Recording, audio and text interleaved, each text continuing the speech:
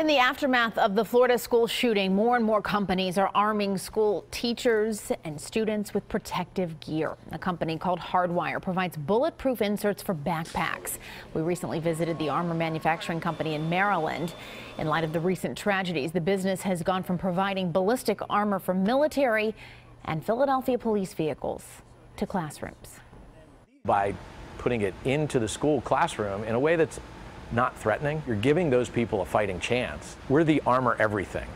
We want to see armor become ubiquitous. We want to see it go throughout society. Hardwire also makes bulletproof clipboards that can be used to protect yourself.